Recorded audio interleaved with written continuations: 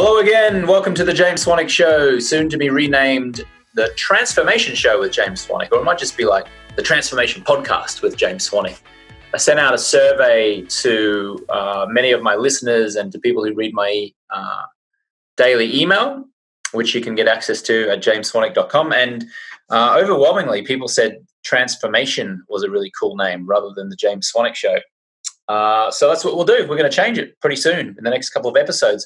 The audio is going to be so much better in the next couple of episodes. I'm just waiting for a brand new microphone that I ordered a couple of weeks ago, but because everything's taking a lot longer to get through the mail, especially because I'm in Australia at the moment and I ordered it from the US. It hasn't arrived yet, but it will, and the audio quality is going to be amazing. At the moment, I'm just recording this through my MacBook Pro. Enjoy this podcast episode with Keith Ferrazzi.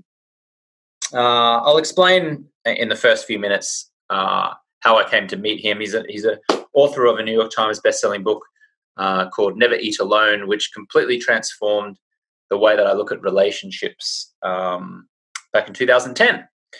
This was recorded on our virtual summit event about 6 weeks ago, and you'll hear a few people who were listening in live at the time. We had about 50, maybe 60 people present. You might be able to actually see the video recording of this over on my YouTube channel. I'm going to release it on my YouTube channel soon. YouTube channel is James Swanwick 1. And do let me know how you found this episode. Did you like it? Did you not like it? What would you like to hear from me ongoing? Send me a DM on Instagram at James Swanwick. Send me a Facebook message, James Swanwick Official. Send me an email. My personal email address is james@jamesswanwick.com. Don't be a stranger. Just get in contact with me. Let me know if you're a long-time listener or a newish listener. I would love to hear from you. All right, let's get into today's episode with Keith Ferrazzi. I want to introduce everyone to a wonderful friend of mine by the name of Keith Ferrazzi, who's just joined us. And on my view, I see him down on the bottom right on the first screen. But Keith, give us a little wave there. Can you see it? There he is. And Keith is a friend of mine because of something that he wrote in his book. He wrote a book, and I think it was 2005. And I remember reading it when I was on a flight between Buenos Aires and Los Angeles in early 2010, when I'd just been returning from 6 months in Buenos Aires, Argentina. And I read this book that he wrote called Never Eat Alone, which is a New York Times bestseller. He's gone on subsequently to write another New York Times bestseller by the name of Who's Got Your Back? And this book, Never Eat Alone, fundamentally changed the way that I look at relationships. And I realized from reading this book that I was beginning each new relationship, and I don't mean a romantic relationship, I mean any relationship, platonic, a relationship with a colleague or a boss, person serving me coffee at a Starbucks. I realized I was going into each relationship thinking, what can I get out of this? As opposed to, how can I help this person? It's not, I was thinking, how can this person help me versus how can I help this person? And it fundamentally shifted the trajectory of my life in the sense that each new relationship from that point on was one of looking at the relationship as how can I give rather than how can I take. And, it was only 6 weeks after returning from Buenos Aires and after reading that book that I got a job hosting SportsCenter on ESPN, which was my dream job. And it was a result of implementing the strategies that I'd learned in Keith's book. I had helped someone immensely a few weeks before I did my SportsCenter audition, and it was that person who introduced me to an ESPN producer, who then ultimately gave me an audition, and then I ultimately got that job hosting a TV show. And so that wouldn't have happened if I hadn't have given of myself first to my friend as a result of reading Keith's book, Never Eat Alone. And so I actually stalked him for about 3 years trying to get his attention until finally I did. And then I flew to Guatemala to help out one of his wonderful charities in Guatemala. And we got to meet in person and hang out there. And then, became friendlier over the years, I guess. And now I consider him a wonderful friend. He came to my birthday a couple of years ago in Venice Beach. We go five rhythm dancing together on Saturday mornings in Venice Beach quite a lot. And Keith's just become just a great friend and a wonderful person, and so giving. He helps organizations all around the world, corporate America, helps them build teams, which has been able to drive revenue and profits, and just create great will in the community. And so with that, I want to hand over now to Keith. Keith, it's so great to have you here. Thank you so much for joining us. And I know that my community here are going to get so much value from you. So over to you, sir. Thanks, mate. James, thank you so much. You know that anytime you reach out to me, I will always be there. And I'm glad I was able to be here today for you and for your folks here on the... Well, that was, I guess, very positive. I love that. Someone was just giving you a very, very I feel the love. Beautiful. I'll take it. Look, I think we're sitting on, every one of us, perhaps one of the greatest opportunities life has ever given you. This morning, I was just speaking to some of my Italian family. I'm both Italian and American. My father and his family are all born in Italy, and they're going through quite a crisis over there. So I don't want to diminish the sacrifice, the pain, the difficulty that so many people and so many families are going through around the world. But that said, I do believe fundamentally we have an opportunity in front of us as a society that starts with you as individuals to reboot the world. And I really think this is where we are. We're at a place where what each of you chooses to do after this hour that we're going to be together can begin a ripple effect of rebooting the world around us.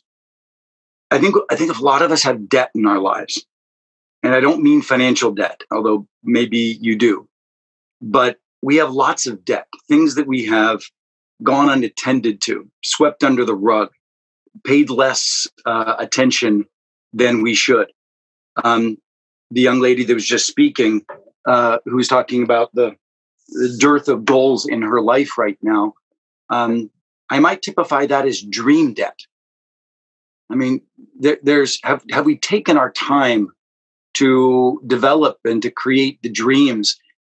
Yesterday, I realized something. These weeks that I've been here in my home alone, and the time that I have been thinking about the reboot of my own business, provides me a bigger question. Not how do I help my business survive this or thrive through this? I actually have the opportunity to ask myself, what do I want to be doing in 10 years from now? And how is this time an opportunity to redesign my professional life? I don't think any of us, while we've all been on the habit trail, that hamster wheel, I don't think any of us have had such a gift than to really look with a white sheet of paper and ask ourselves, what are we going to do next? The world has stopped and waited for each and every one of us to figure this out. And with that, we've been given the greatest blessing of time without the fear of what's missing out, the FOMO of the rest of the world moving on, and the things that you think you need to be at. You are right here present, trying to understand what your dreams are. I believe that we have lots of other forms of debt, and I'm going to go through a number of them today. I want to talk about our family debt and how our relationships are with the most intimate people in our bloodline. But I want to also talk a little bit about the family that we choose, not just the family that we've been born into. I want to talk about the team debt that we may have, the relationships and the strength and the loyalty of those around us, and the individuals who are co-creating our futures with us. And I want to redefine in the process what team actually is. I'm going to talk a little bit about our business development debt. My first book, Never Eat Alone, had a great chapter in it. It was called Build It Before You Need It. Now, it's so easy to think that right now you need it. Scarcity kicks in. You're fearful of making the payments, whatever those happen to be. I've got a very significant monthly burn of an organization that I care deeply about. And, the revenue of that doesn't look like it did at the first quarter of the year. It's easy to think about picking up the phone and transactionally trying to find revenue. On the other hand, it's also exactly the time when you need to be deepening and building the relationships that truly matter, that will be available to you for co-creation and revenue for a lifetime, not just today. And this vulnerable crisis of an opportunity has given us that chance to develop those relationships. And I'll talk a little bit about that. I even want to talk about your fitness debt. And I know that, James, you're such a focus on the body and wellness. And I've always admired your cohabitation of your focus on wellness, as well as your focus on business, and how beautiful and powerful that is. But it's be very easy for us at times like this to drink more, eat more, stay sedentary more. And I've been guilty of all of those things myself. And I need to reboot my fitness debt. And the last thing is peace and joy. How will we use this time to reboot our peace and joy debt that we have? And what are the practices we might use? So that's a roadmap a bit through what I'd like to take us through here today. Every one of these, I thought about it, where do I want to focus? But, I don't get many opportunities to sit and just chat in this medium and forum. I'm usually turned on by a topic that somebody has given to me, and I'm often running on this book or that audience or this whatever. But James gave me an open slate, and this morning, in my meditative cup of coffee, I designed something and I thought would be beautiful for a group of extraordinary entrepreneurs. So, with that permission, and maybe I should even just pause and say that I'm very pleased. I'll open up a chat window, by the way. I've never done this either in the middle of my talks. I'll open up the chat window and see if I can be guided a bit by what you all are saying. Is there anything that you'd like me to cover or focus on? Please throw it in the chat, and I'll do my best at communicating around those answers. At least just make sure it's working for me. Somebody say hello. Somebody say hey. There we go. Got the hello and hey. Beautiful. Thank you. So let me start at the core. May I tell you a little bit of a story about where I came from and why my mission is what it is. And I don't know why, but I'm sort of feeling emotional about this right now. James, I don't know. I think it's your essence, James, that brings this out of me. It's beautiful. But I grew up in Pittsburgh. My old man's family were immigrant Italians. And my dad was a steel worker. He busted his ass to make sure that he had the best living possible for his family. And then in the 1970s, everything crashed. I got to tell you, it wasn't quite like this, but it felt like this to a family whose steel industry was crumbling around us. My father lost his job. Nobody could get work.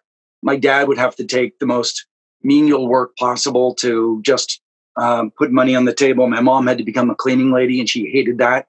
I had to go and work myself. I was only, I was 10 or 11 or so. And I went to work at the local country club carrying golf clubs as a caddy, which, by the way, changed my life, which maybe if we have a little bit of time, I'll tell you about it. But wind back a few years before the crash. No, it was Latrobe, Pennsylvania. I didn't somebody was asking me if it was Oakmont. Wind back a few years before the crash, my father, who was an ambitious and driven man, would come home. He was an ambitious, driven man without an education. Post-World War II, just found himself lucky to have work in the United States, and but a great American. And he really, really wanted to do his best. And he would come home and he would bemoan. He would be sad that his observations of the workplace were as messed up as they were. I mean, he busted his ass. And sometimes the managers in the steel mill would come to him and say, "Pete, would you slow down a little bit? You're throwing off the piece rate," which meant because my father was working so hard, that the logged amount of work that he did was higher than his peers. And the managers would look bad, because if one person was able to do more, it would look like the managers weren't managing everybody effectively. So instead of getting everybody to do better, the managers would come over and ask my father to do less. And my father saw what was going on in the world of work. And it was so sad that his observations of what could have made that steel industry better were never asked for, were never open to, etc. And I made a commitment as a child that I was going to be the governor of Pennsylvania. That's what a little kid knows. I mean, what the hell does a kid know that the governor can't do shit in terms of making society better in terms of commerce? But that was me. I was like, I'm going to be the governor of Pennsylvania someday, and I'm going to make sure that families like ours don't have this kind of trouble ever again. And that's always been my commitment. Today, I am so blessed. I'm a coach that focuses specifically on a niche. I coach executive teams through the transformation of their businesses. And we have been coaching this year Delta Airlines. You can imagine the crisis and challenge that Delta is going through, one of the most extraordinary leadership teams I've ever had the privilege of working for. General Motors. I have such admiration for what Mary and the team are doing and have done, and what they did coming out of bankruptcy, and how resilient that company is, such pride. My dad was a UAW steelworker. Companies like Verizon that are trying to figure out how to meet and serve the world today because these phones of ours and the network connections we have are so critical to what we're doing, particularly in an increasingly remote and virtual world that we're all living in right now. So this is what I do for a living. And I have to pinch myself because that little kid sitting at the table of my dad's, dinner, I just couldn't even imagine someday waking up and walking in and being of service to these folks. And so I am meeting my mission. It didn't happen through politics. It happened through my desire to have a dream and to stick with that dream. And along the way, I didn't know the words that I wanted to use, but I'm going to tell you the words today that I would use to describe it, and that I invite all of you to, is that if you have a dream, your most important question you need to ask is not, what do I need to do? Where do I need to go? How do I need to get there? All of those are important words, but we're all pretty good if we have a dream of putting a plan together. We're all pretty good at scratching out on a piece of paper a strategy. There's lots of folks that have taught us that along the way. But the missing and most beautiful question that I want you to ask yourself is who? Who? Who are you going to co-create your future with? Who are you going to embrace in a relationship that will allow the two of you, and then the three of you, and then the four of you, and that if your dream is big enough, a movement of people to, and I'm going to add a new word to this formula, to co-elevate, not just collaborate, but commit to truly going higher together. As you're sitting here today, you're given an opportunity, a space and consciousness and time to consider your dream and then begin to activate on those co-elevating relationships that will elevate you, those other individuals, and the world around you. Now, there's lots of stories I tell in my typical talks, which you can pull down any of my talks online at YouTube or on Instagram at Keith Ferrazzi. But I really want to go off script today for you, James. I've really been blessed by your giving me this space, and I'm hopeful to those of you that are listening that you don't mind this. This is new to me, by the way. I'm being a bit vulnerable. Vulnerability is not new to me. That's my superpower. But what's new to me is this pace. It's a little scary to me. I'm used to being on stage. I'm used to having, like, the Keith Ferrazzi that might have normally shown up here would be one that would be telling you exactly what you need to be doing in order to really achieve the kind of success that you have in your life. And I mean, that is me. And that's not a fake me. That's just me. I get so energetic and excited about being of service to you. But on this Sunday morning, it was interesting. I was talking to one of my associates. He's been with me for, 12 years at the company. And I was having this kind of conversation with him. You know why? It's because I could. What a blessing. What a blessing this time has afforded us to dip into true self.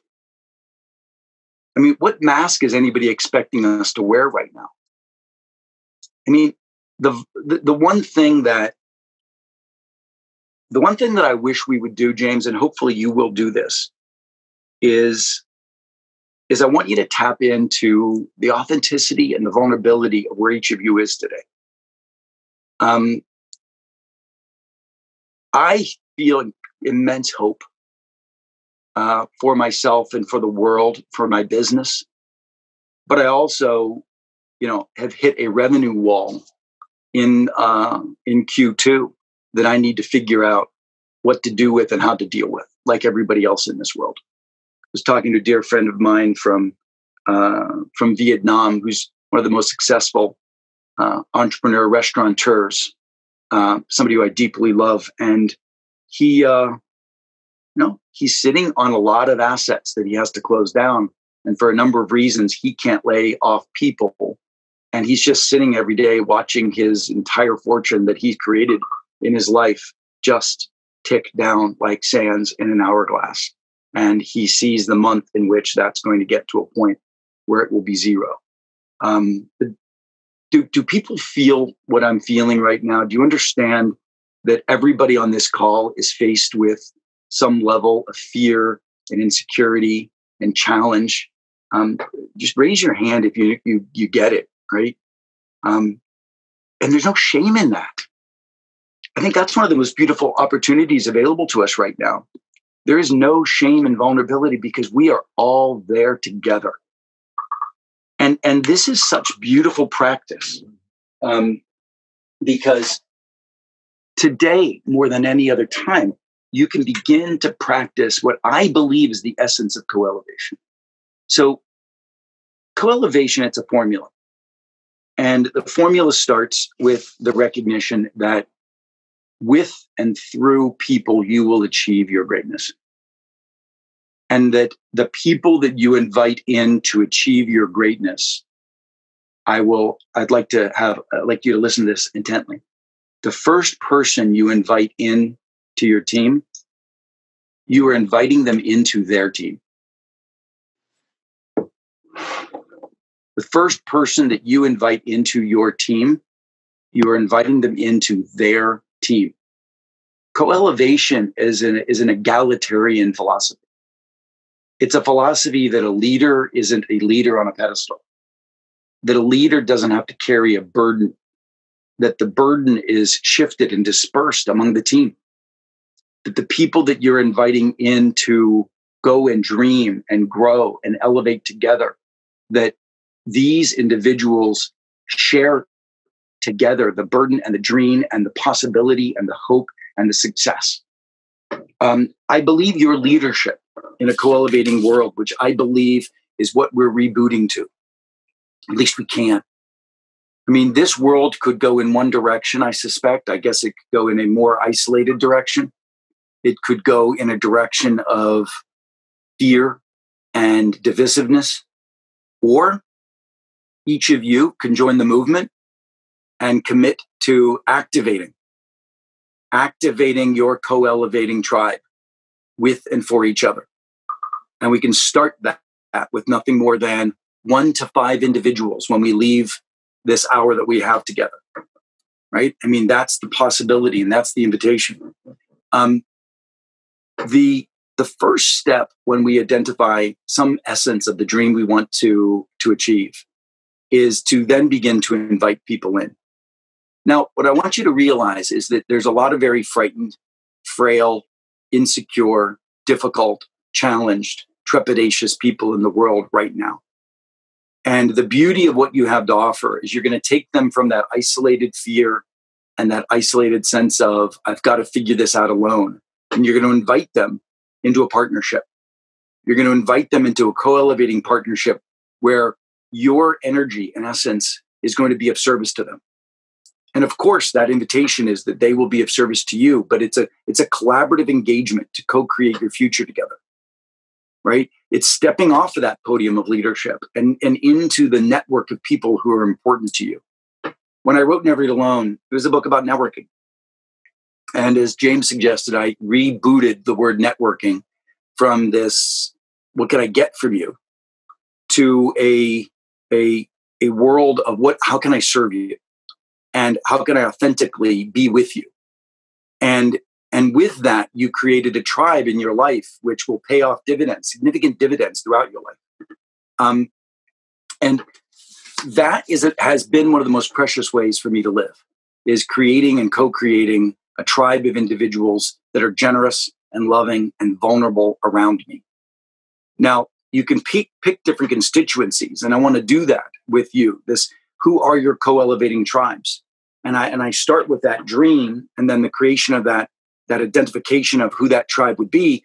But no matter who those tribes are, you've got to lead with generosity, because you've got to arrest that reptilian part of the brain that are making people more afraid than they were before.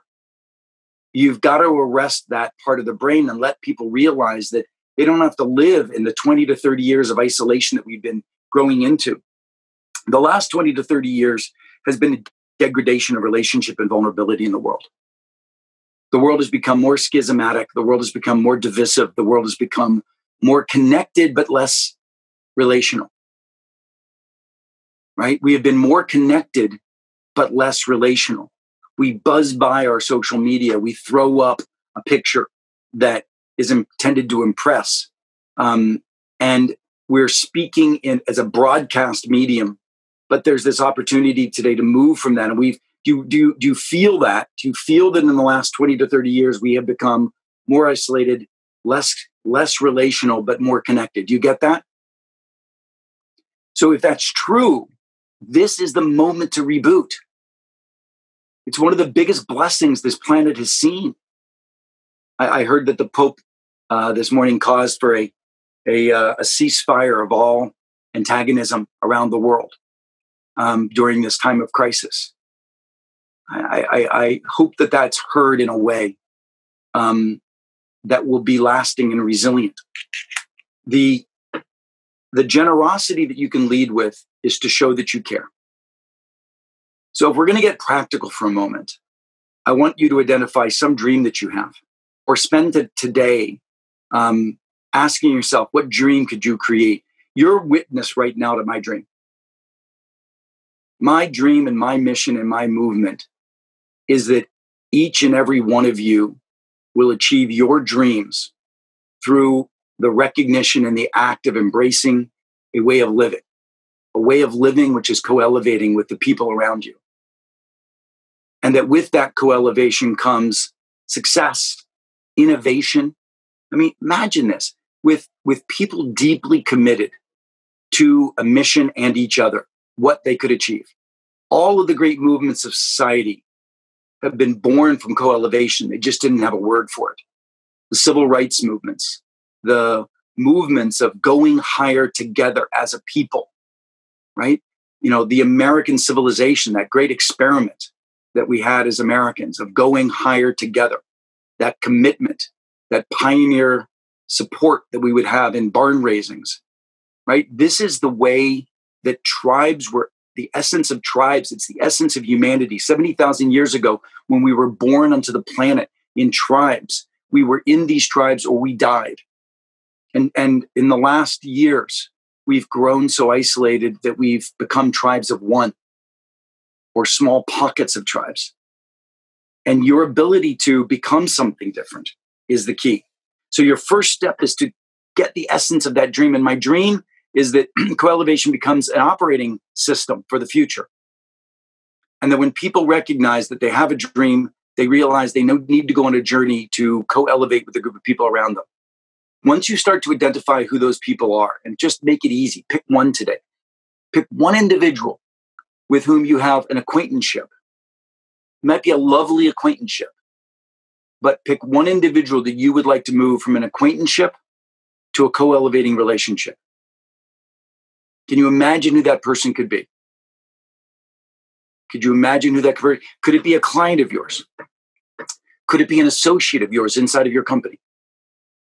Could it be a dear friend who you admire for the success that they've created, but you've never really gone deep with that individual to open your heart and invite them to open their heart and to understand their struggles, their fears, their journeys, their dreams. It's one Zoom call away from a possibility.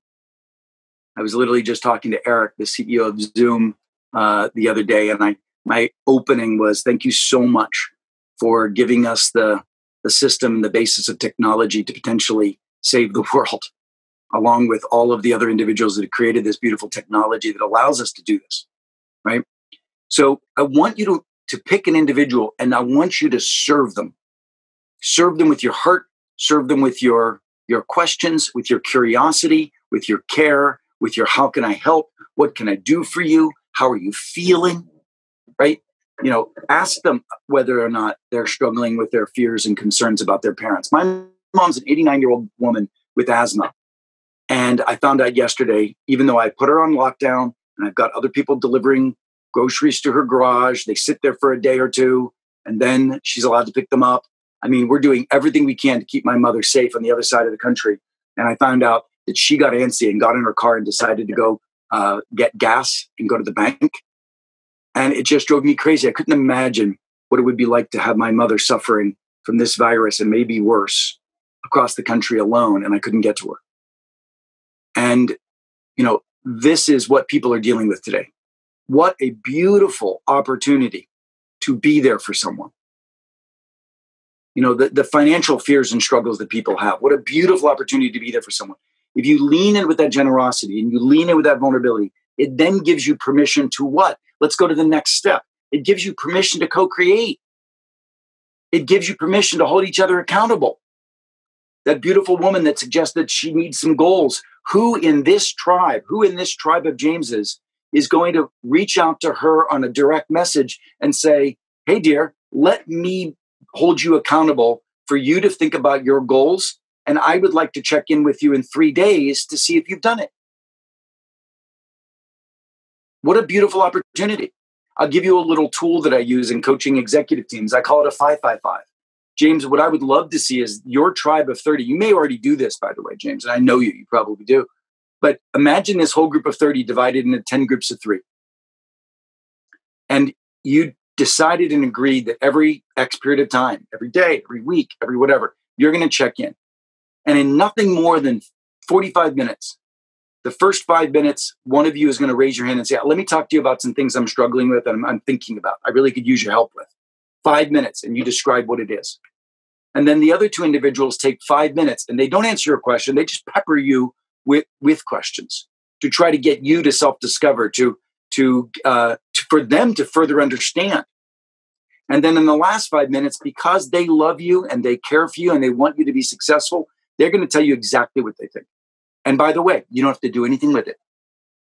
You don't have to do anything with it because they're being generous with their feedback. They're telling you that they think you need to get off your butt and do something. They're telling you that you're being impetuous in terms of this relationship and you really should just forgive and move on. They're telling you whatever it is they're telling you, right? But they're telling you because they love you and they're going to leave that information with you and analyze. They're not telling you have to do anything. They're telling you what they think. And by the way, I wrote this new book and it's coming out in May. It's called Leading Without Authority. Leading Without Authority. And James, if you want, I don't know, those of you who've written books, you know that what my publisher has given me is a galley, and it's for media and CEOs and that sort of thing. James, I would be willing, if anybody, because this book isn't going to be available till the end of May, if anybody wants to go get it at Amazon, feel free. Just tell James that you've gotten it and give him your address, and I will. Don't tell my publisher, but I will send you a galley now so you can start reading it before the end of May. And that's free. That doesn't cost anything. So the Leading Without Authority has the principle that all of us in our lives need to co-create our futures with other people, because most leadership feels that the burden of inspiration and the burden of innovation and burden of breakthrough thinking comes from our brilliance. And it couldn't be further from the truth. one of my dear friends, and James knows him, Peter Diamandis, who wrote the book Abundance, and he's the founder of X Prize and Singularity University. He's a great guy to follow if you haven't. He's probably one of the most exponential technology thinkers and science thinkers. What's the future in exponential technology? He's one of my best buddies. And Peter matches me with, he knows where the world is going, and my job is to coach people to come together to achieve those things. So I coach Peter's team, and Peter is my coach personally, and I'm his coach, and it's just a beautiful relationship. By the way, there's no economics there. We're just lovely co-elevating friends. He is a member of my co-elevating team, right? And we both dream together. We are both committed to each other's success. We both serve each other constantly. We are constantly, there are parts of our brains that are reserved for even when we're not around each other, we're thinking of ways we can be helpful to each other, right? That's what you need in your life, right? And Peter kicks me in the ass. He holds me accountable. And your leadership requires that you step off of that podium and allow people to kick you in the ass, and invite people to hold you accountable, and invite people to give you feedback and development.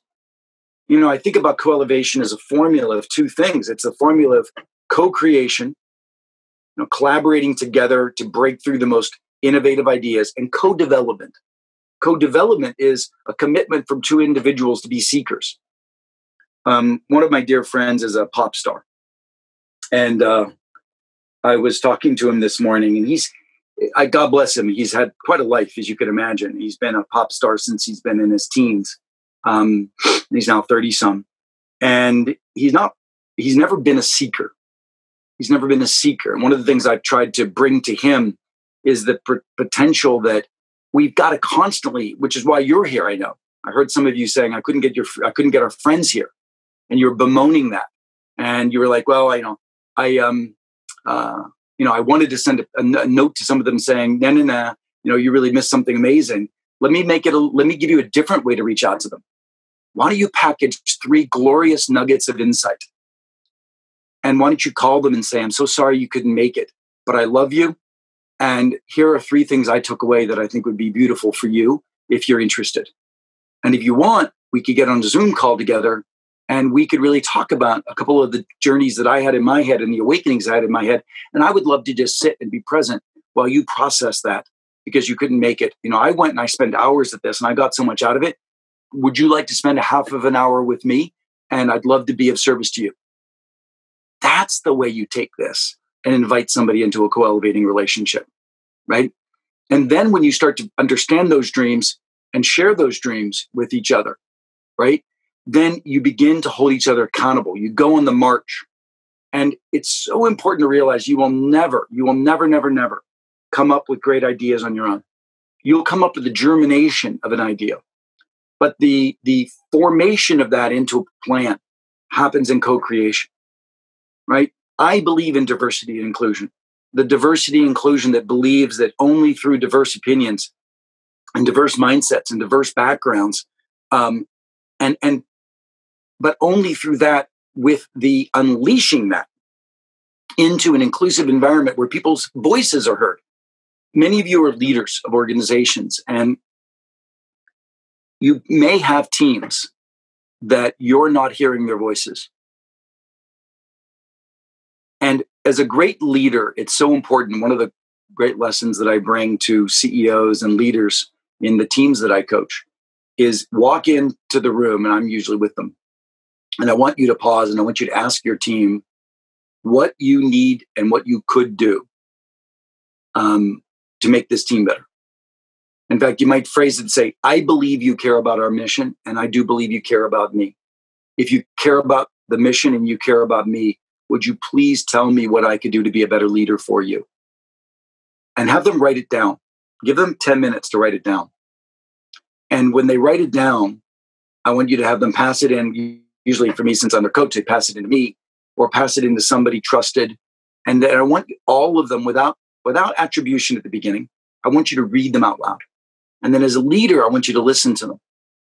And don't react, because some of them in your mind won't be accurate or they won't be fair.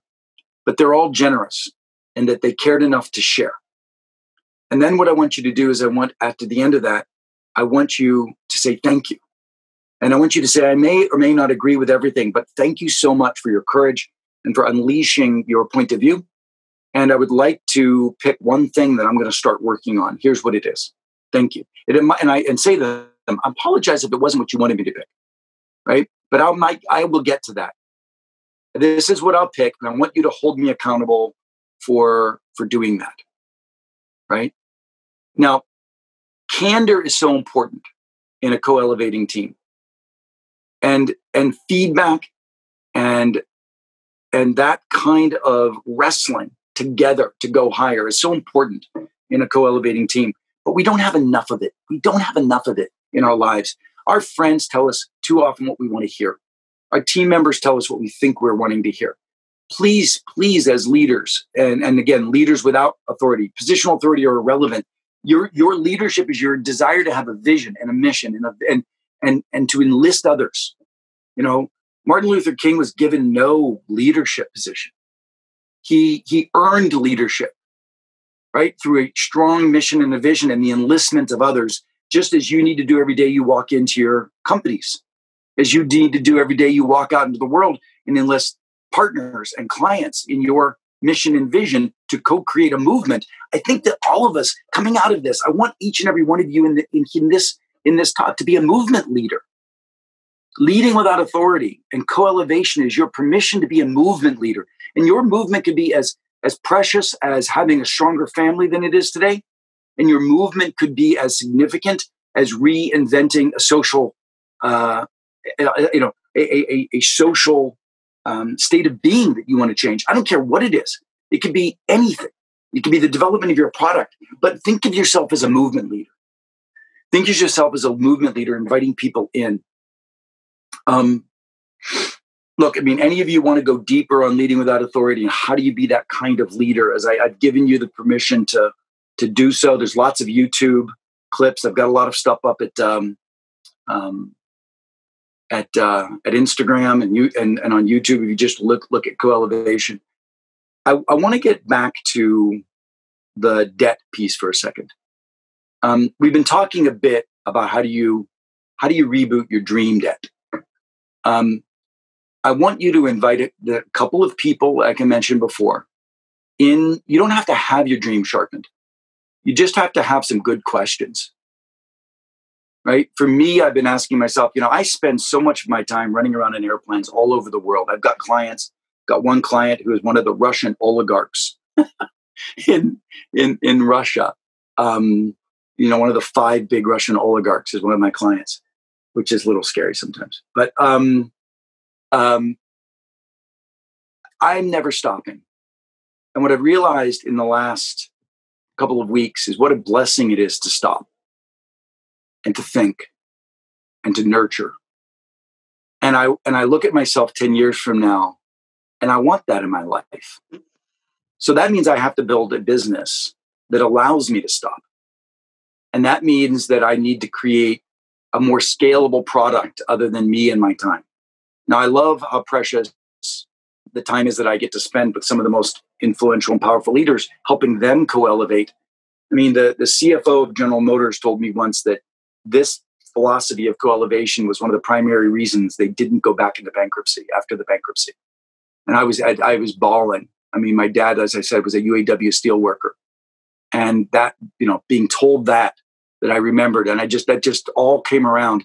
And I just remembered that little boy who's 10 years old sitting listening to his dad and realizing that there was some little boy somewhere in the system of hundreds and thousands of millions of families that would have been impacted by General Motors going under at the time that wasn't going to have that problem because of what I promised I would do when I was 10, to grow up someday and be of service to those kind of companies and to save those kind of families. And that's what I'm doing today. But that said, I want to do less of that with more precious audiences.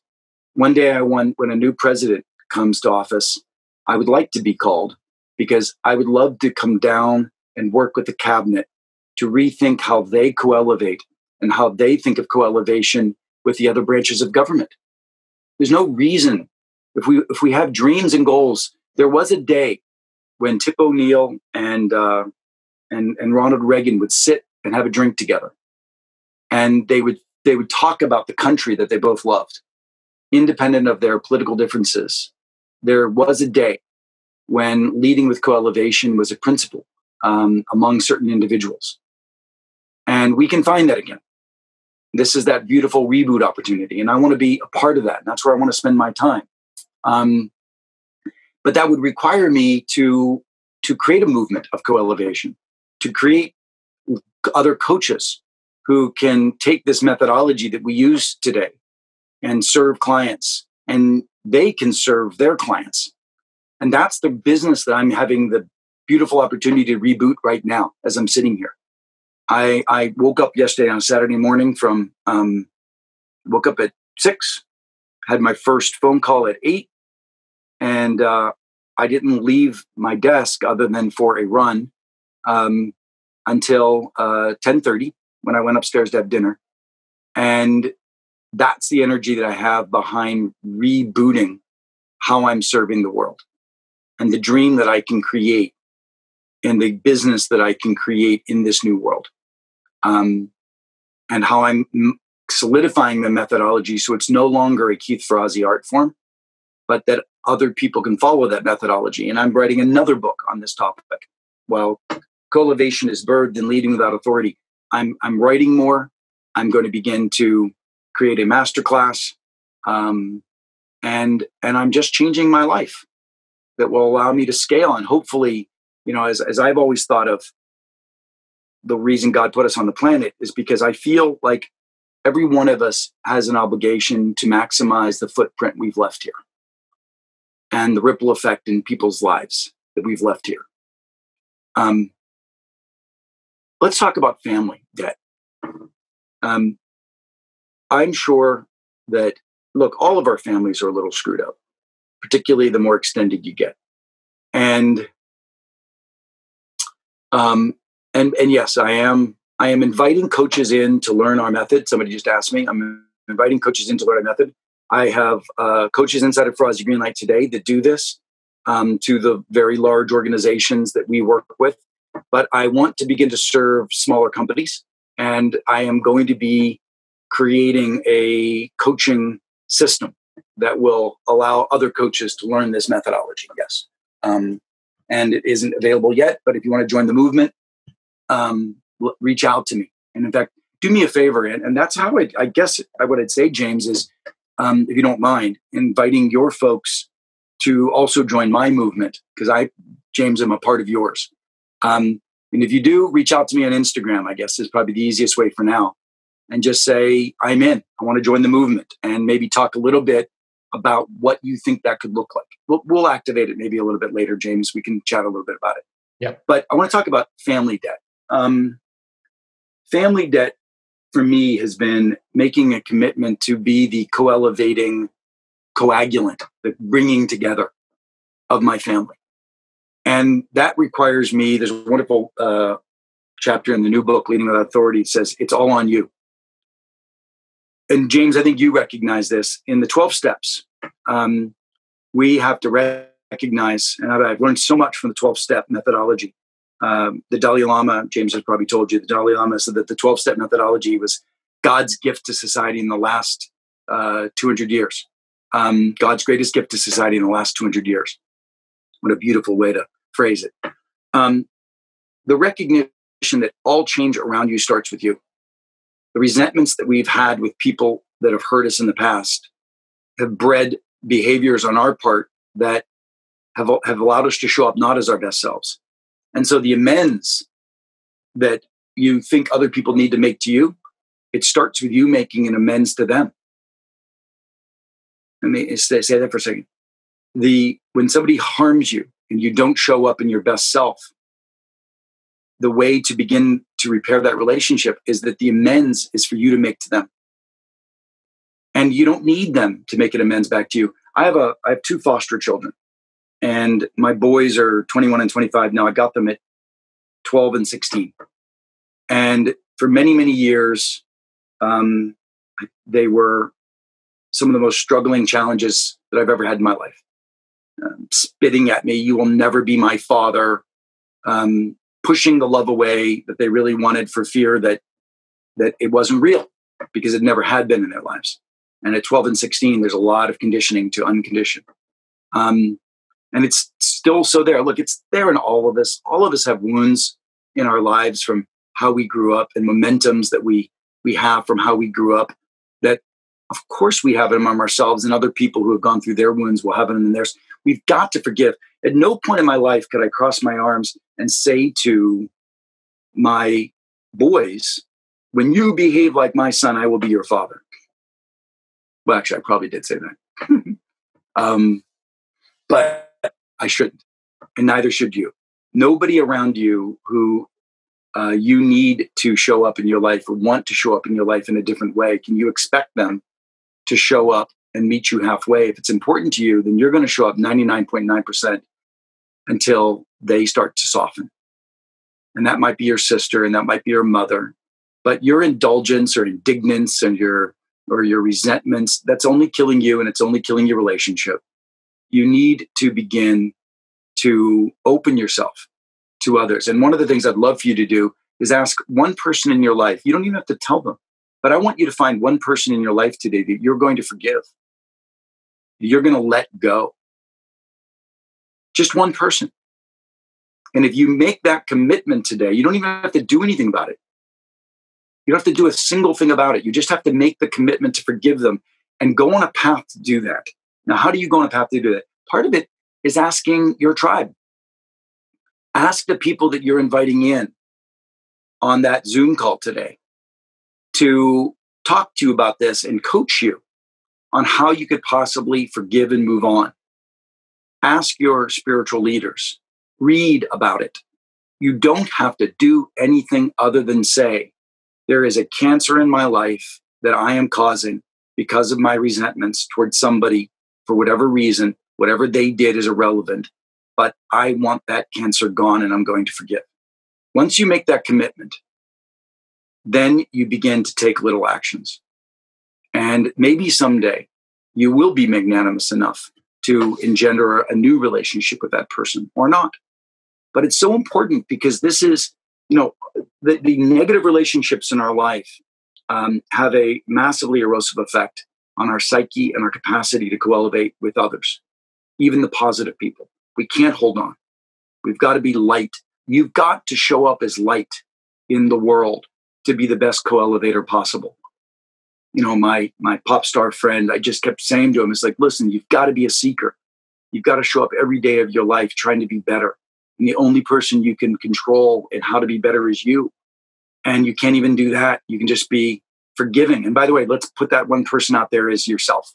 Let's first start by realizing this isn't tough. This isn't easy. It's tough. And you've got to forgive yourself for your frailties and not being able to forgive. But just make the commitment and go on that slow, beautiful journey with family and be the coagulant that brings family together. A specific action that I've done recently is I've created a new family. I was sitting in a ceremony in Central America. It was a spiritual ceremony in Central America. I'm a born Christian, raised Christian. I consider myself Christian, but I also consider myself deeply spiritual and caring deeply about and respecting everybody's faith and how they get to their sense of whatever grounds them, whatever take them higher. I was in a shamanistic ceremony in Central America. And I was looking around at some of the most beautiful souls. There was this young girl named Gabby who, while other people were struggling through the ceremony, she was being of such beautiful service and so peaceful in the way she was serving and so selfless and so caring. And I looked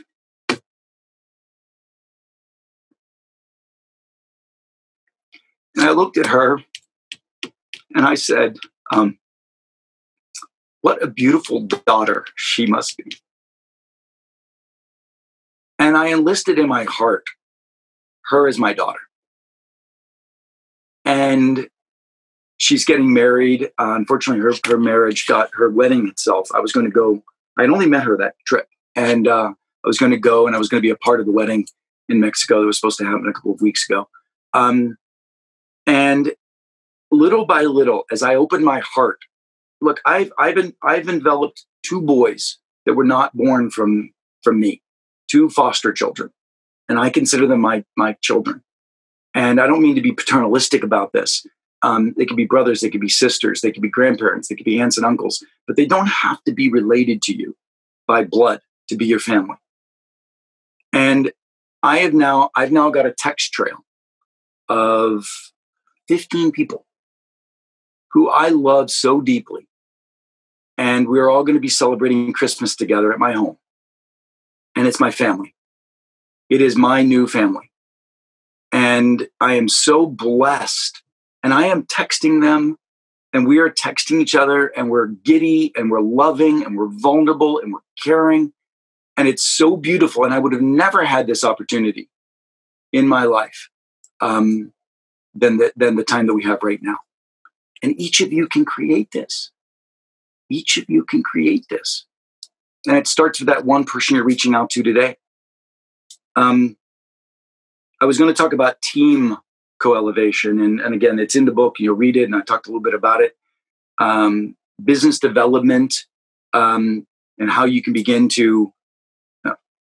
I have a list of individuals about 100 people long.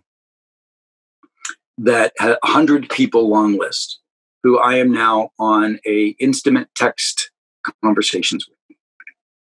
I reached out recently to the CEO of a very large and powerful retailer who I had spoken for. I've known for a number of years, and I've never coached his team, but I've always wanted to because I admire him so much. And I didn't reach out for business development purposes. I reached out to connect intimately. How are you doing? How are you holding up? These must be trying times. I went out and I found some information online that I thought would be useful to him, and I sent it to him. I did 2 years of research. I did 2 years of research on the subject of leading remote teams. And I published 25 articles in Harvard Business Review. You go to Harvard Business Review and type in Ferrazzi, you'll see a ton of research. The other thing, actually, here's what I've done. I put up a news website just as a resource center for being a remote leader. It's called virtualteamswin.com. virtualteamswin.com. If you put it up on the chat line, people could see it. virtualteamswin.com. There's tons of resources there that are free for you to help lead your teams in a virtual environment. Because I'm coaching these teams now virtually. I used to be physically there, but now I'm coaching these organizations in Zoom calls. Some of them are using WebEx, some of them are using Microsoft Teams, etc. But it's a very powerful engagement that I'm having with them. And it is as powerful. You've got to be different. The difference between leading a physical team and leading a virtual team is you've got to be very intentional. You can't get sloppy. And I get very detailed. There's a wonderful webinar I did with a company called LHH, Lee Hecht Harrison. And it's posted on the Resource Center. And it tells you how do you become a great leader of a remote team. It's a podcast that's up there. It's called LHH. I also am now going to be doing a standing webinar every week with Fast Company. And I just did one with HBR, Harvard Business Review. So there's lots of resources up there. But I'm sending I'm generating resources and sending them to the people that I would like to co-create with in the future. I do not have permission to send a text to this gentleman, this retailer, tomorrow and say, is there any work for me? That's leading with transaction. But I do have the permission to send a message and saying, how are you doing? And then following that with as much generosity as possible. And opening vulnerably, hey, so-and-so, it's calling Brian. Hey, Brian, are your parents okay? Right? I mean, we're all struggling with these questions. And begin to create. I've got 100 people, and I literally block off an hour a day just to send texts to people that someday I would like to co-create with.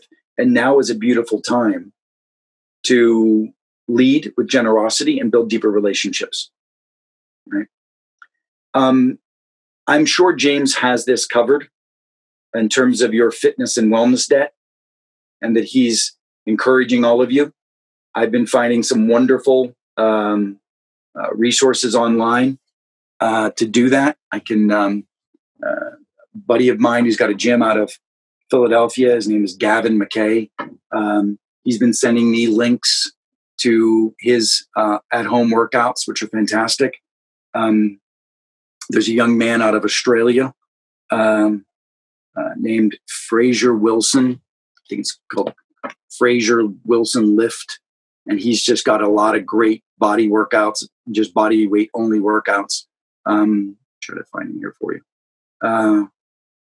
Fraser Wilson Lift at Instagram. But you really can use this time to get fit. There is no reason that you couldn't emerge from this period of time significantly fitter than you ever have. I have been doing a glass or two of wine a night, and I've been starting to look at that and ask myself, is that something that I want to continue to do? James, I know your answer for that one. Peace. What are you doing to meditate? Yesterday, I go for long. I'm an aggressive meditator.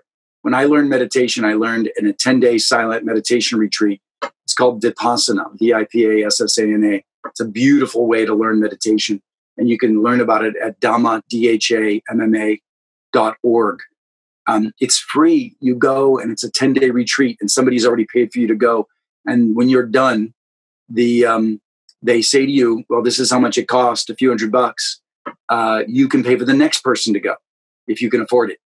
It's a beautiful system. 10 days to learn meditation. It's gorgeous. And it's all over the world. And yet I don't have a meditation practice. So yesterday I decided, here's what I'm going to do. I sat for a minute and I said, I'm going to be proud to sit for a minute. And then today I'm going to sit for 2. Tomorrow I'm going to sit for 3. And I'm going to make that commitment. And that's something I can do. That's something I can do. And I'll do it beautifully, imperfectly. I'll do it beautifully, imperfectly. Where do we go? We're approaching the time that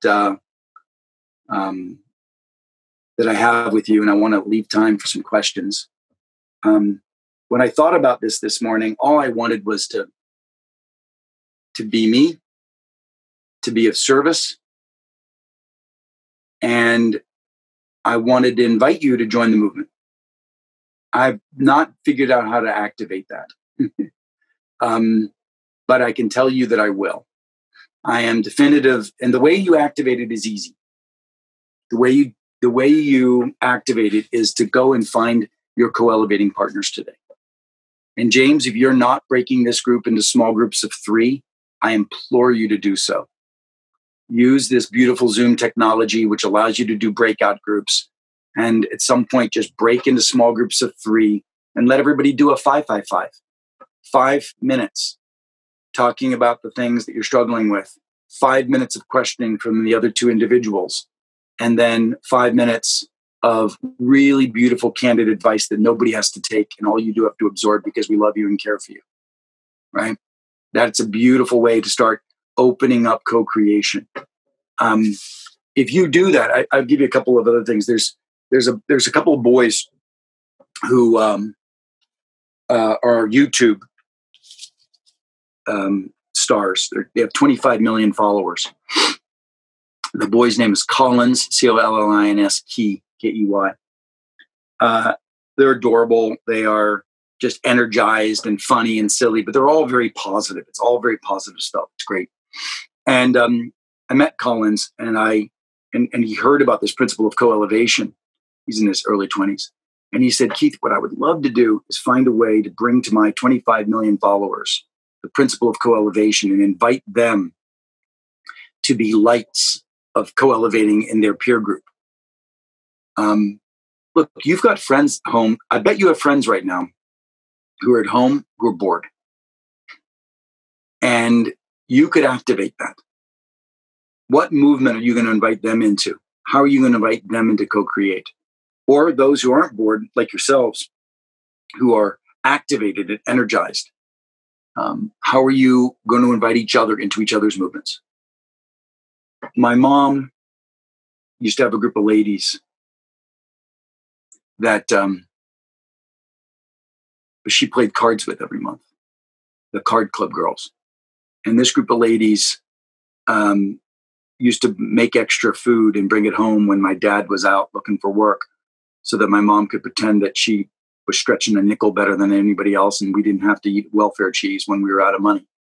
That group of ladies had sat with each other on their deathbeds as one or the other passed away, and they held out their hand and they played cards that last time. They've never canceled a card game in 45 years.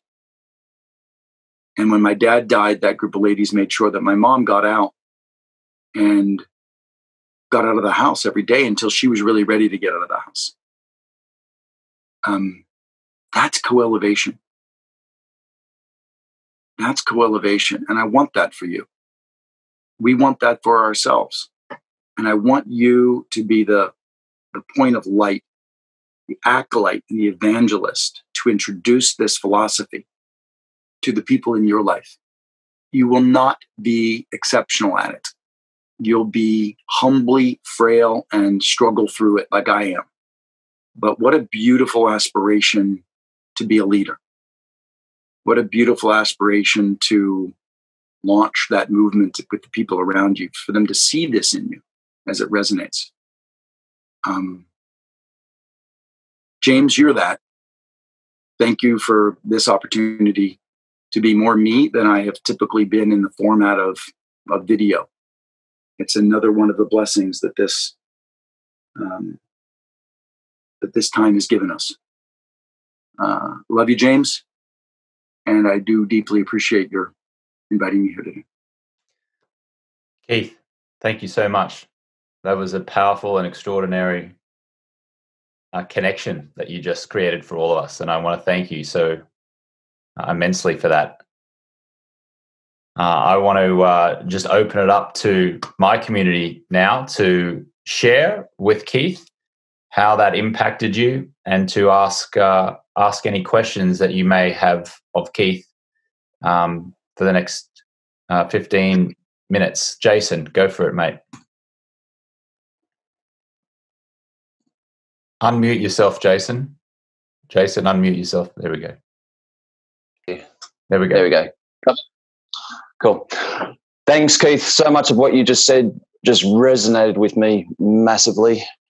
It was really good to hear, because so many of the thoughts that I have were just solidified by what you said. And I agree with so much about this is such a good time to change, and being leaders and trying to elevate everyone with you is just such a great concept.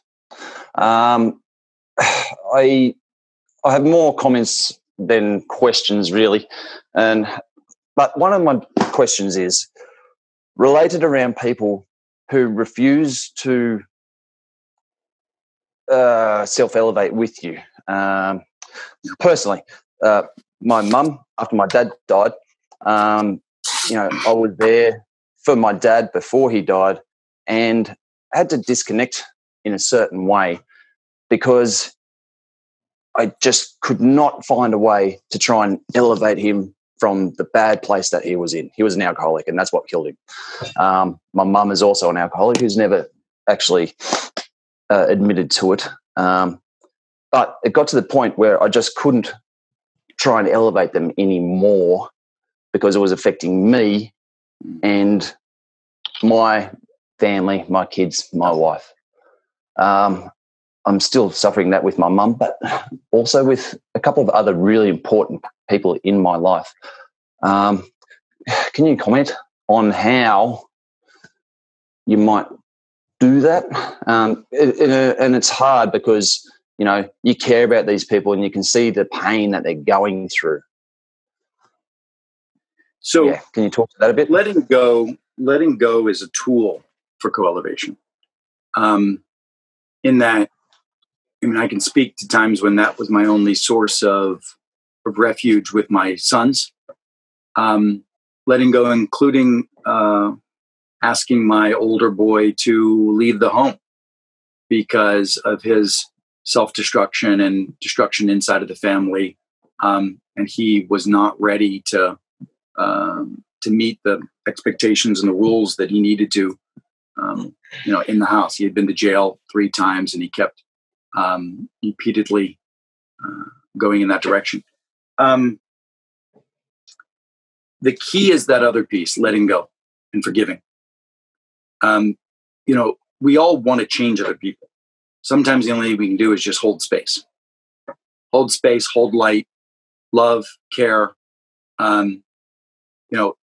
If engagement is harming you or harming others, I've gotten to the stage with certain people in my life where I have learned how to engage, hold space, hold integrity, but not allow it to infect me.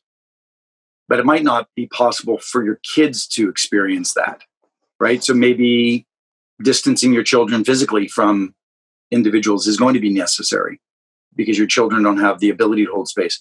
But part of it is that desire for you to forgive and for you to grow to the place where you might even be able to hold space with this person. That equilibrium is going to be yours to figure out, right? But what you have to do is you have to stop being the antagonist of trying to change this person, to antagonize, to provoke, to insist, to demand, to impose, right?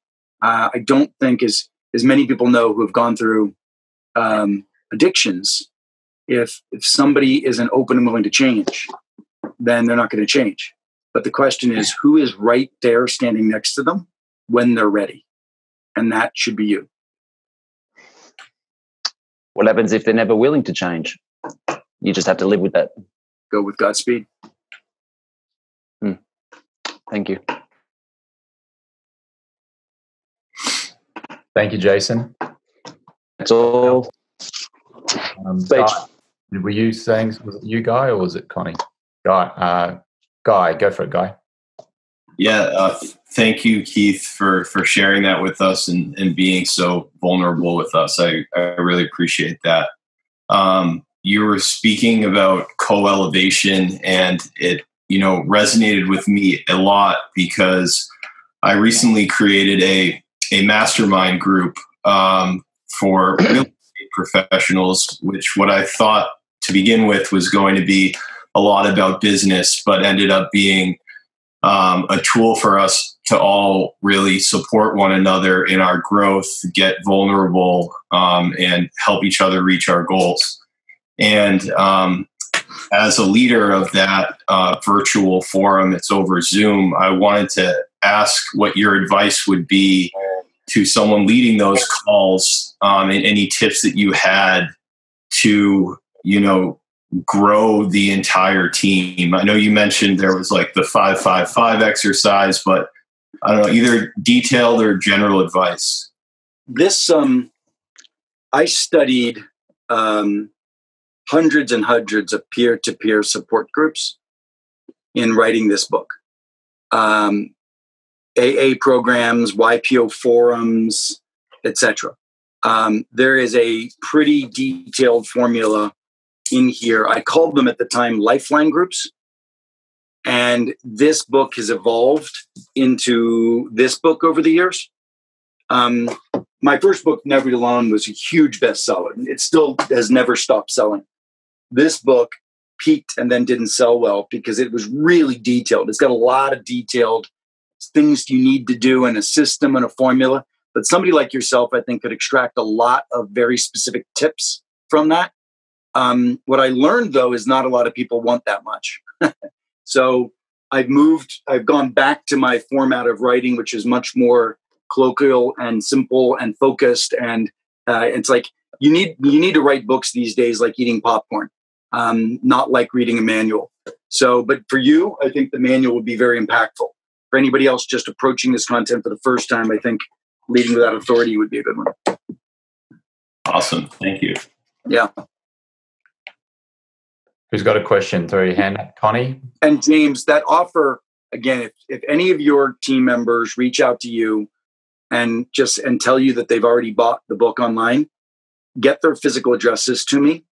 And I'll get those to my publisher, okay? Lauren actually already has already bought it while we were on the phone. She said she just purchased Never Eat Alone and pre-ordered LWA. Love your energy. I'm a coach, and everything you're saying is completely resonating with me. Thank you. Kevin, who's been... Get her physical address. Yes. And then send them to us, and we'll get Gally's mail out to her. Yeah. Brenda Peterson says, Keith, you are so real and have such passion for serving others. The sincerity is beautiful. I would love to be involved in your next mission. Thank you. Reach out to me on the other thing, either reach out to James and he can package these and I can reach out to you collectively, or just on Instagram for now. But the way to do it is begin to activate this stuff. I think it's hilarious that you're saying to people, reach out to me on Instagram, because Keith was the most anti-social media person for years. And I remember putting him on my Insta story, and he's like, oh, I don't want to be on your Insta story. I feel like a trained monkey. And now he's like literally Insta storing all the time now and inviting people to message him on Instagram. So what is the Instagram? Where can we find you on Instagram? Like, what name do you go under? Is it just Keith Ferrazzi or what? Shirley Temple.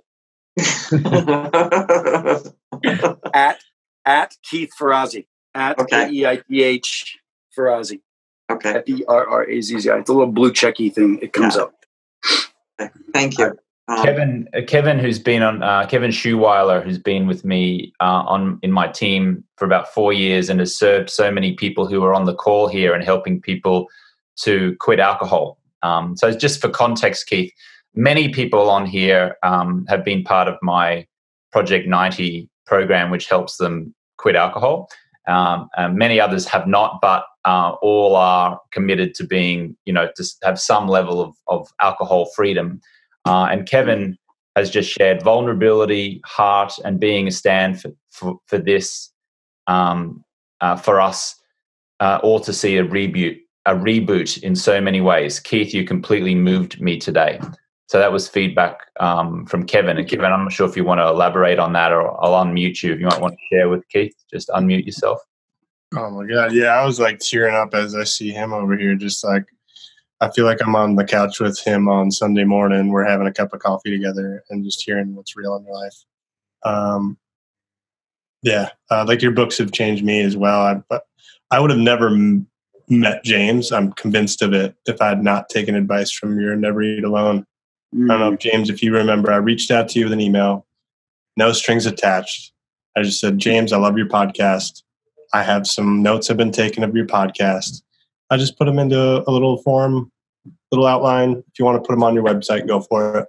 Just being of service. And so I just want you to have that as feedback for it. So thank you, Keith. I've gotten, there's a couple, Never Eat Alone is one of those blessings that the universe God gave me to be able to serve. And it's almost like if that's all I did, I'd probably be able to drop the mic and, pass off into the next space. But then to have come along and had the blessing to be of service to companies like General Motors in the way that I have and others that I work with has been extraordinary. And, I'm 53. I got a lot of life in me. Plan to live well above 100. And I am so excited. And I'm so excited about really touching the planet in this particular way with these words of co-elevation. It's so surprising to me that the word hadn't been created before. It's just such an obvious word for what we need today. Going higher together as a tribe, as a community, as a family. Imagine it being the definition of a spousal relationship, right? That's what people need to do. I married a couple not long ago over New Year's Eve. And the whole sermon that I gave, the sermonette as the officiant, was about this couple co-elevating with each other and how the community would come together and co-elevate with them. It's just so powerful. And I really hope that it catches fire. I really do. Hey, Keith, I have a question. That's Mark. I actually saw you speak probably 2007. It was a long time ago, and it was high impact then. So it's great to see you again. I love the idea of like the 100 people that you keep like a text dialogue going with. who may be future opportunities of people to build relationships with over time. Obviously, that's an efficient way to communicate, but not a personal way to communicate. How do you think about the time that you dedicate to kind of text-based relationships versus picking up the phone versus? Oh, I'm sorry. Yeah. Let me know.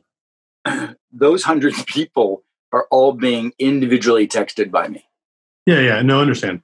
But yeah, it's still not the same as picking up the phone or meeting someone in person. How do you just think about the time that you spend, the different levels of intensity of relationship and communication? Yeah, I teach this and I taught this in Never Eat Alone and Who's Got Your Back. I designed something called a RAP, a relationship action plan. And a relationship action plan identifies what you're trying to achieve in your life. And then by category of what you're trying to achieve, you list the names of the people. And then, my family list, that text group of people that are coming to Christmas, that's about my heart, right? That's about living joyfully with the kind of people that I love. The 100 names that are on the text trail who are leaders in the world today, that's about my service, right? I want to be of service to them. I really, I live life to be of service to the people who serve others. And so that's what I do. But some of them are A priorities, B priorities, and C priorities, right? And so you spend disproportionate time with the A's. And it's okay to say that because it's just what we do. We spend disproportionate time with our kids versus other people's kids. So that's an A priority versus a B priority. But if you don't get specific, if you don't put a plan together, the other thing that I do is I actually list what's called an RQ score. What is the relational quality that I have with this particular person? That retailer CEO that I was talking about, that person's a 3 to me on a scale of -1, which is for some reason it's been a strained relationship, 0, they don't know me yet, all the way to a 5. And a 5 would mean, I could call them with a problem on the weekend, Typically anybody that I'm texting has to be at least a 3, right? 0s, 1s, and 2s, you can't get there. But I'm trying to move a 3 to a 4, right? And some of them I'll never move to a 5, and that's just okay. But you need a system to think about the relationships of your life and how to more effectively manage them at scale in order for you to scale your life. If you do believe that who is a door to opening your transformation and the transformation of the world around you, you've got to get good and systematic about the who. And it doesn't mean inauthentic. Every single text I'm leaving is deeply authentic. Now, you just say something, which I'm just going to end with. I think there's still a piece of me, despite what I do today and the successes I've had, I think there's still a piece of me that probably doesn't feel worthy of asking that retail CEO to a Zoom call. So I think I'm challenging myself as I'm sitting with you, because I figure that the most powerful people in the world, I have the permission to text them, and I'm blessed that they're texting me back and we're exchanging and I'm being of service and I'm sending them information. But I'm not asking more of that in those relationships. And maybe I need to, maybe I can't. So maybe I need to take a group of those and to think about moving that to video, which I think could be very powerful. So your question was very helpful to me. Thank you.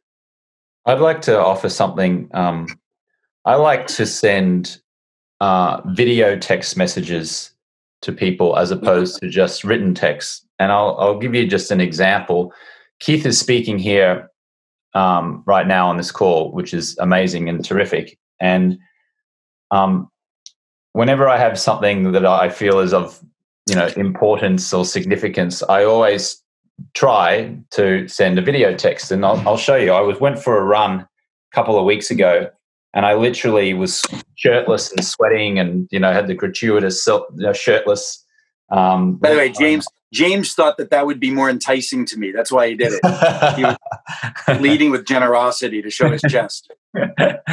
And I just went, I'm just going to send Keith a video text, and I did. I sent him a video text, and I invited him to come and share his gift with us all on this call. And graciously and beautifully, Keith agreed. And so I would just say this to everyone, and also offer this to you, Keith. I'm not sure if you're doing this, but I found there's immense power in video text messaging as opposed to just written text messaging. When it's a video, people can see your heart. They can see your mannerisms. They can see your body language. And Tony Robbins is always going on about the fact that communication is only 10% what you say and 90% of how you say it. Genius. Can I just reinforce that? I don't, and like for you, I would have probably done it anyway. But if it had come in an email, I might not. It wouldn't have even gotten to me because my team screens my emails. If it came in a regular text, I might have forwarded it to my team and said, does this make sense for me? Right. The fact that you sent the video, it did remind me how much I care for you and how I am committed to you. So, good advice. And I'm going to start using that I'm going to be chewing up a lot of bandwidth because of you. Thank you. You're welcome, Keith. I want to be so conscious of your time. It's the bottom of the hour here. So look, what I'd love to do is I'm going to take a screenshot now. If anyone doesn't want their image used in this screenshot, just press stop video. But I want to have Keith in it, and I'm going to send it to Keith and also send it to all of you and invite you to just share it on your respective social media and just tag Keith Ferrazzi. At Keith Ferrazzi on it, and just say, I'm here to co-elevate together. And if we've got, 35 people here sharing this, I mean, not everyone wants to do it. So let's just say that most of us here are going to share this. What an amazing... That's really generous. Thank you. Yeah, what an amazing way to get Keith's message out into the world, to have like this visual proof. Can I ask one more favor? Yeah. I'm searching for somebody to help me with social media. You talked about social media. I have as you know, I've never maximized it. I know what I've got on, because my audience, I've always thought, like, why do I need this? My audience there's like 500 people in the world that are the people that I sell to and work with, right? There's very few individuals. But now in this new world that I'm moving into to be of broader service, social media is important. I would love to get some support and help. I'm trying to find somebody that I can enlist to hire to really run my social media in an incredible way that would passionately believe in my content and understand it, etc. So if anybody knows of anybody, I would love to get some recommendations or some thoughts. Yeah, I got a couple of people in mind, and I'm going to ask Ty Lopez when he joins us this afternoon on the call as well, who he works with and who he can recommend. Well, Ty's an animal. Yeah. Ty has an army of people. Probably like half of them are volunteers and whatever. Give Ty my love. I was watching him the other night, and I was just mesmerized by his talent. He is so extraordinary and engaging in this medium. I'm just so new at it. All right, everyone. If everyone's ready for a screenshot here, I'm going to take this screenshot and I'll send it to people. Here we go. 1, 2, 3. Big smile. Throw your hands in the air. Let's go. 1, 2, 3. I love it. Okay, great. So I'm going to share that image with you, Keith, and with all of you as well. And if you'd like to, share that on your social media and tag at Keith Ferrazzi and Co-Elevate, let's see how many people we can reach with our respective social medias, and a great way to get Keith's message out into the world. Keith, thank you so much. Thanks for spending your time. I appreciate your time. So appreciate you being here and connecting with us. Bye, everybody.